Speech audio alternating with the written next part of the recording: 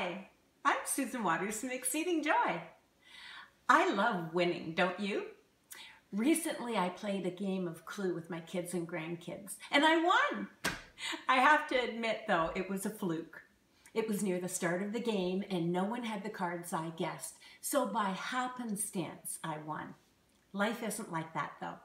1 Corinthians 9 verse 24 in the New Living Translation says, "Don't you realize that in a race, everyone runs, but only one person gets the prize, so run to win."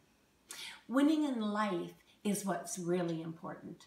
First of all, we aren't playing against other people. We win victories over the devil, and it sure isn't by chance. The more I trust God, the more I'm able to follow his leading. My victories are won when I partner with God.